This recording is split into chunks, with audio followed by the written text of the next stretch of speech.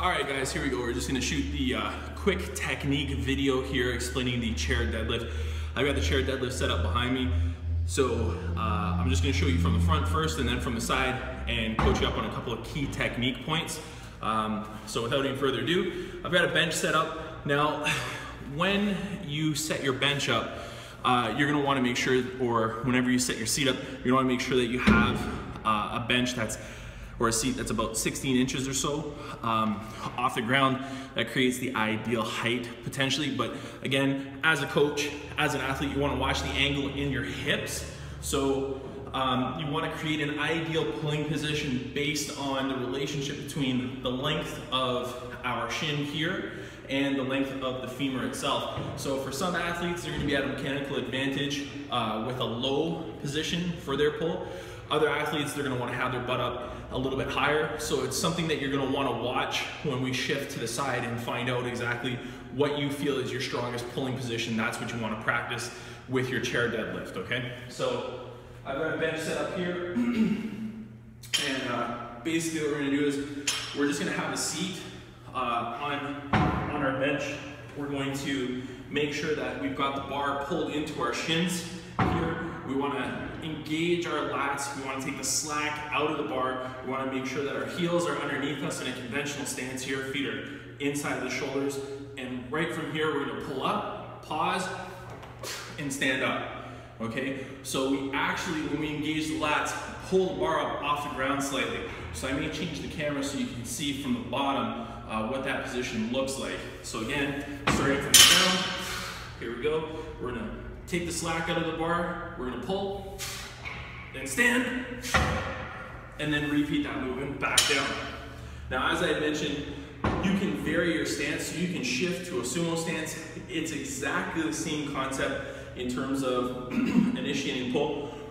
What we're varying again is our foot position and our hand position. Now, whether you go with a conventional double hand over, or you go with a mixed grip, one hand over, one hand under, it's completely up to you. And really what the determining factor is going to be is grip strength. So I say stay palms down for as heavy as you can go and work on developing that grip strength to hang on to the bar.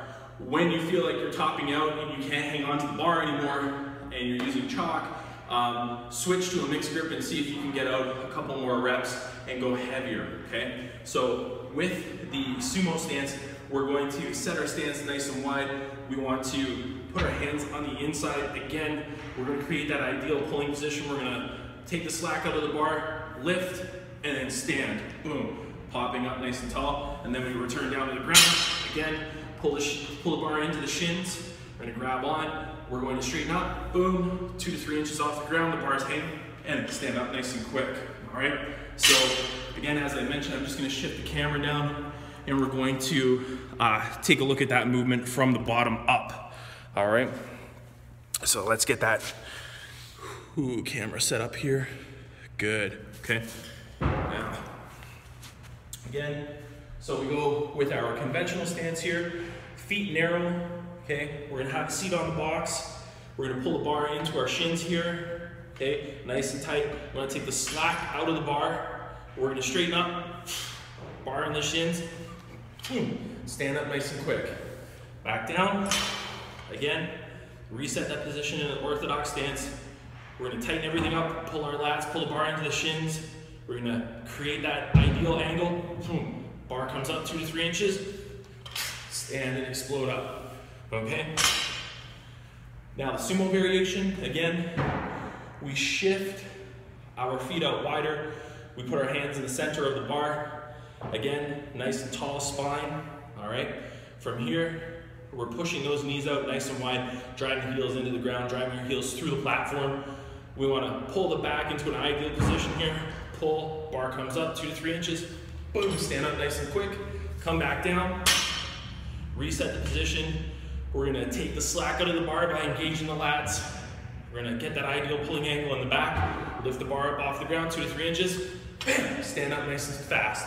First, we want to explode up. So we're always thinking about exploding through the hamstrings, through the glutes, driving our heels through the platform, and standing up with as much force as is possible.